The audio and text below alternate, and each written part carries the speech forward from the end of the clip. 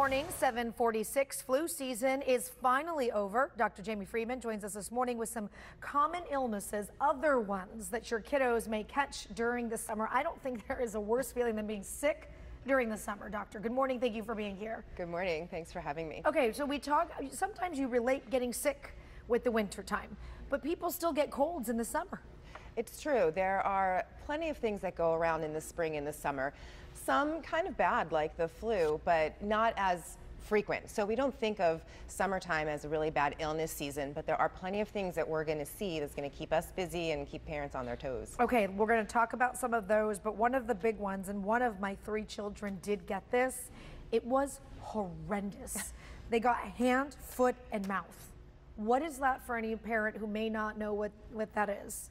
Yeah, it sounds pretty scary, but it's very, very common. So it can show up as just a sore throat and sores in the mouth. It can be sores in the mouth as well as on the palms and on the soles of the feet. Frequently there'll be fever, vomiting, diarrhea, sometimes cold symptoms, so a variety of symptoms. So there's this big spectrum of what you can get with hand, foot, and mouth disease. And it seems like once one kid gets it, I mean, the alerts go out in the schools that somebody has hand, foot, and mouth, so it's highly contagious, yes? It's very contagious, and while it can spread like a cold if you sneeze or cough on someone, it can also spread through the GI tract, and it can be spreading for a long time. So when kids don't wash their hands great after going to the bathroom, they keep spreading it. So once it's out there in the community, it's kind of out there. It's really hard to control. Why does this come up more in the summer? All viruses tend to have a cyclical component to them, but it can spread in the water. It can spread in the pools. Ah, it's the pools that were, because it's that season where everybody starts jumping in all the friends pools, the community pools. Right. So what do? You can't not go in the pool during the summer. Well, definitely if your child has diarrhea, you really need to keep them out of the pool. And it's not just hand, foot, and mouth you're trying to prevent. The CDC has been trying to get this information out there recently as well. If your child has diarrhea, or you do not go in the pool. It's a really bad idea. You're really going to spread whatever it is that you have.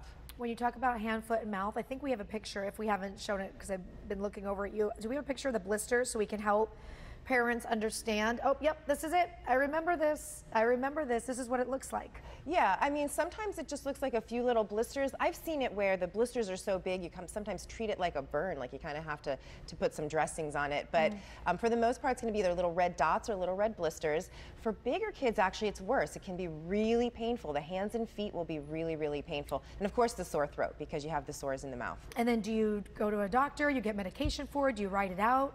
It's a virus, so antibiotics aren't going to treat it.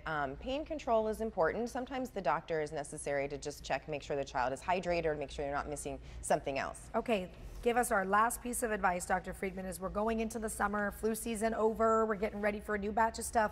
What is the best thing parents can do coming this summer? Same thing as the winter, really good hand washing. If your child is sick, keep them home from camp, and of course, if they have any diarrhea, don't go in the pool.